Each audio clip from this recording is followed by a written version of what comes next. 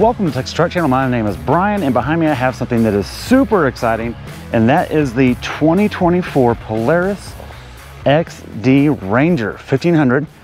And as the name would, imply, it's for extreme duty. Now, I want to point out a few things. The Ranger's been around for a while. It's a freaking legend at what it does. It's great. We actually had one recently on loan, 1000 XP, and we were blown away by how good it was and how refined it was. Think of that as an F-150. Think of this as an F-250 Super Duty. That is exactly what's happened here. So for you truck guys, I want you to understand what this is. This is not a beefed up Ranger. This is an all new platform. Everything about it is different. It is not sharing anything with the old Ranger. Now, design language is about the same, but beyond that, it's just beefed up all around. So let's start with the frame itself. The frame is just more steel, thicker tubing, and the rigidity is 160% increased, which is a big deal because that means that this beefy suspension can now do more with it. So in the previous Ranger, you never noticed a ton of flex, but you noticed some flex. You would get basically the front and rear would do a little bit of twist over some kind of jaunts and that kind of stuff. And these are bigger shocks. They are Z shocks, and they are ride height adjustable in terms of preload, just like all the other Polaris stuff. The springs are beefier, control arms are beefier, and these are arched A-arms, and these give you 15 inches of ground clearance. And I want to point something out. It's not like it's just ground clearance in the very middle. Look how wide the area is in the middle. It doesn't arc down till the very edge of the tire. It's impressive. We went over a bunch of logs. I've been driving this thing for about 2 days now on a lot of dirt, a lot of ranch roads. We're out in Wyoming, and a beautiful ranch out here. And we didn't drag it once anywhere. And we took a lot of trails that were like kind of new. They weren't totally plotted out by Polaris yet. So we tried some new stuff, and it just did really good. Wheel and tire, let's talk about that. These are 30 by 10 Kendas, or cross trails. And they're a non-sidewall, but they've got good beef. These are incredibly stable at all speeds. And they have just the right amount of grip. They don't howl, they won't make any road noise. Look down deep in here and you can see the front diff, and you can see the electric power steering rack right there. That's pretty cool. Also cooling systems up here. In the front, you get high and low beam headlights with signature LED treatment. Also get it in the brush guard here. And we're on the North Star edition, so it's got more goodies. Out front, you've got a 6,000 pound Polaris engineered winch, synthetic nylon rope with fair lead. These D-rings are so quiet, we didn't hear them rattle at all on this trip. And out front, you've got a battery tender port. So if it's gonna be parked for a while, you can keep this thing charged up while it's in your garage. Now, let's show you under the front service panel.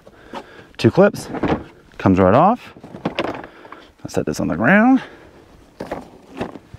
And much like previous Rangers, you've got your expandable accessory circuits here for extra lights, that kind of stuff. You've got an air intake hidden here up high, so it's good. And it's protected from dust a little bit, but mostly water protection. This is for the radio antenna. More on that in a minute. And this is something new. That's a washer nozzle, because this is a glass windshield with a wiper and with sprayers. That saved us on this trip. All right, let's hop in the cab. It does have hard panels all around, and they are suicide doors, which I think are cool. They open this way. The regular Ranger has mesh nets that you have to kind of open and clip and all that kind of stuff.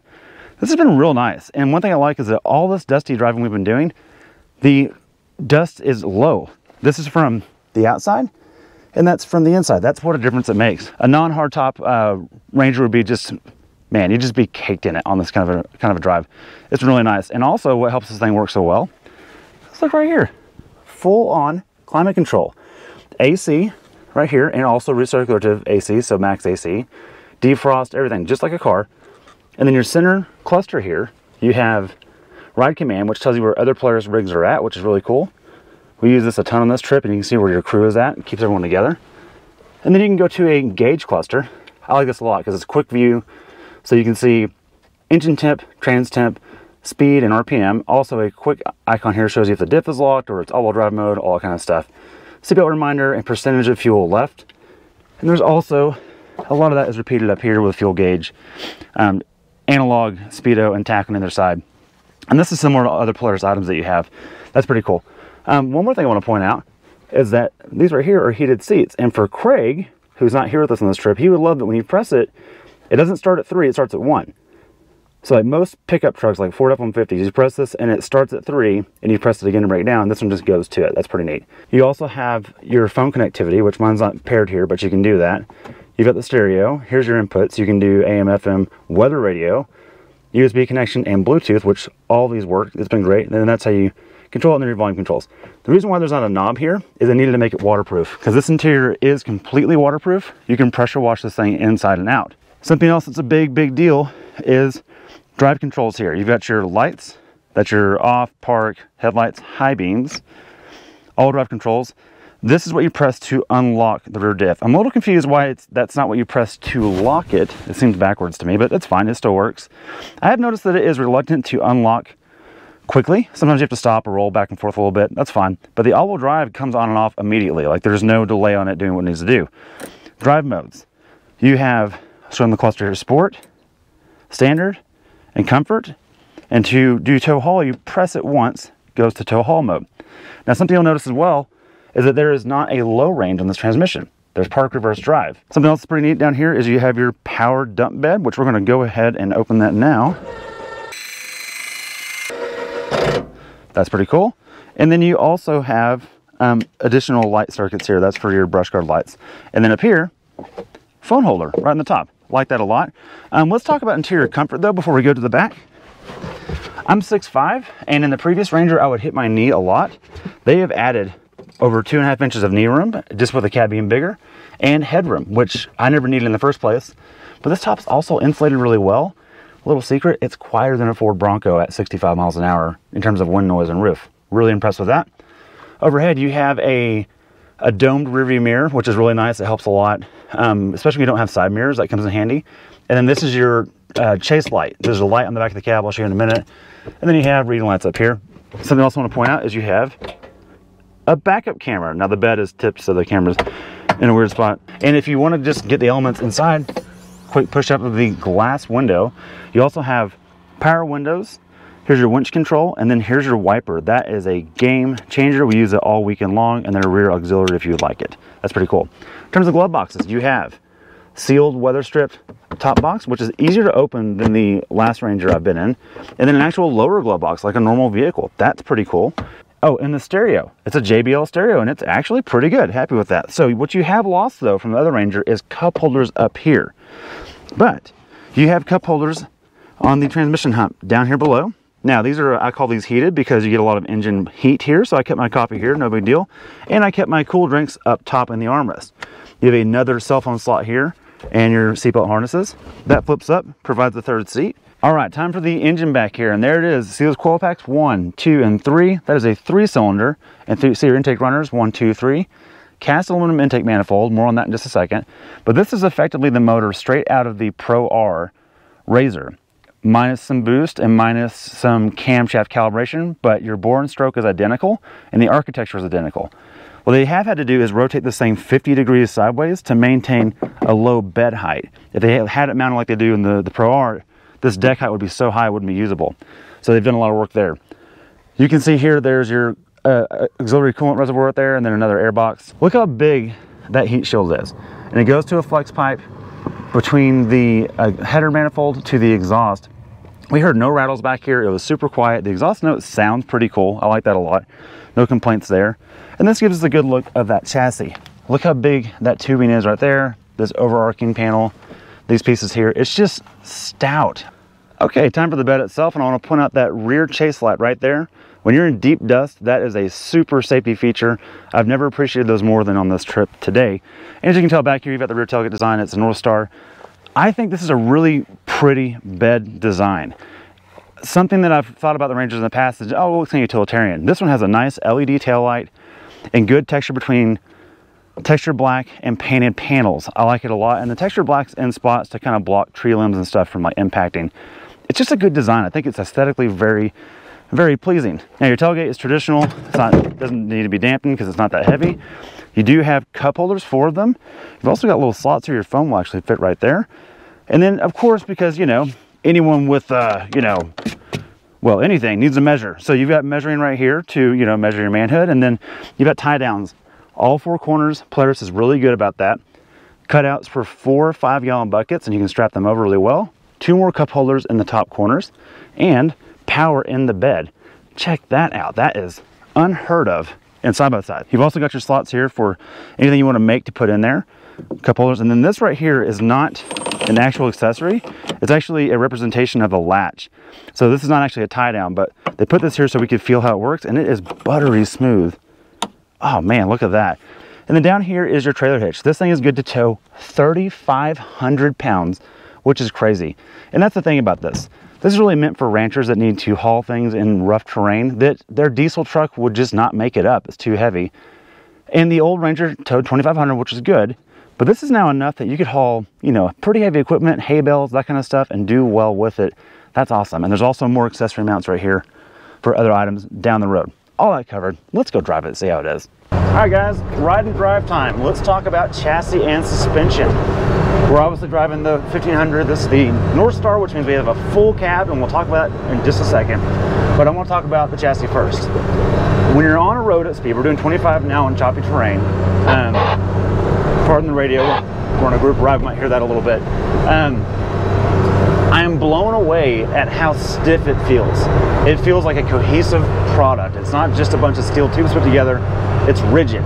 And that's something that you could feel in the regular Ranger a little bit, although not a ton, but you did notice the flex over obstacles where the front and rear were twisting. This just doesn't do that. And part of that has to do with the roll cage that's in here. It's not just stamped or welded steel, it's actually cast and plated and bolted together in such a way that it adds to the rigidity. Now what that does is it allows the suspension to do its work. And these shocks are big. They are bigger than the Rangers, just like everything on this rig. Everything's just bigger and beefier and better. That rings true here as well. You can feel each corner doing its thing. In fact, I've tried my darndest to bottom this thing out. I can't do it, not at safe speeds on these type of trails. And we've given it our all to do so. And it's hard to jump it too because the droop is so much. It's kind of like a Ford Raptor, or more like a Ford Raptor, kind of like this, and that it has a lot of travel. And that's where that 12 inches of suspension travel comes into play. Here's a good bump. I'm not going to slow down. Look, if you did that in a Toyota Tacoma, it would knock your teeth out at that speed. No question about it. And that's why these things can be $30,000 to $45,000 and demand the price, because you're not doing this with a normal pickup truck, not at this speed. Now, I have noticed that the suspension is in that droop. When you get it over obstacles trying to articulate it and get it twisted up, you'll feel the front right corner droop out and go kunk. That's cool, but it took a lot of twist to do that, and that's also because this rear engine, the weight transfer is just there. You're going to lift that tire before back tire. That's how it goes. But it's great. And one thing I want to point out is that we've been driving this thing for days. We've probably driven 90 miles on dirt on this trip so far, or will be by the time we're done here. And fatigue is, I've never gone on a ride and had this little fatigue. And part of that goes into the noise and harshness. I talked to engineering last night about that too. I said, hey, MVH, what do you do here? He goes, we care a lot about the sound. And not only the sound, but the octaves in pitch and tone. Some sounds will wear you out more than others. And some riders want to hear the engine. So they've actually tuned the intake and exhaust to reduce the harshness that wears you out. The suspension rides so well and the seat comfort's so good. You feel like you've been driving a full-size truck all day. Like, it's no big deal. That's really, really impressive from a brand that's a power sports producer. And I'm a truck guy. I come from that end of the world. They are really getting close. And because of the way the suspension is laid out, it justifies the price more than ever to me. You cannot buy a Toyota Tacoma TRD Pro or TRD Sport and do this kind of driving this long at this speed and also be this capable off-road.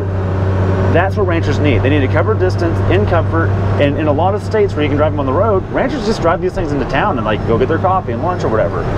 They kind of do it all. All right, we're gonna splash some mud here. I'm not slowing down for it. God, it just doesn't care.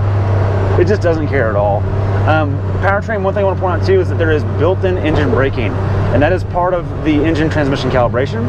This is interesting because the drive modes aren't just throttle mapping anymore. They are also covering transmission mapping.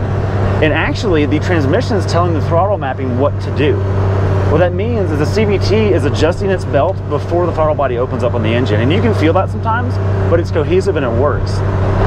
One thing I have noticed that it's actually kind of fun, but maybe concerning for some, on super steep slopes, if you tap the brake, it will start to engine brake for you. And what happens is the rear diff starts dragging before the front.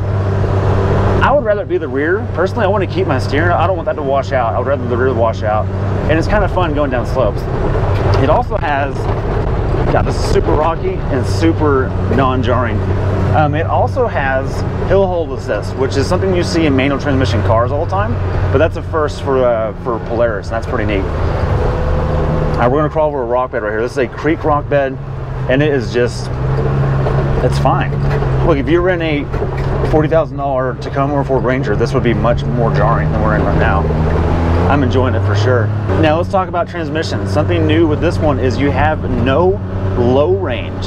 I was super curious about this, so I was talking to Polaris last night about it, and they told me, we did the calculations on what low range does on the current 1000 XP Ranger, and they were able to achieve the same torque to crawl ratio with the bigger engine that this has and the wider usable ratio range that the transmission has.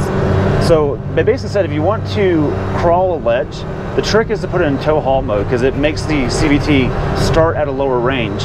It's not actually technically a low range, but it opens up both pulleys and gets them to where they're ready to crawl up stuff. And with the torque that it has, it just doesn't need low range. That's really impressive, and it simplifies it. It's one less thing to go wrong down the road for long-term serviceability. So that about covers ride and drive. I think it's really cool, it's impressive, and the fatigue thing is the biggest deal. Is this a sport UTV? No, it's not a drift monster, although you can get it out. It's a utility thing, and it has to do a lot of truck things, and it's doing it really, really well. Well, that covered. Thank you for watching. Hope you enjoyed this.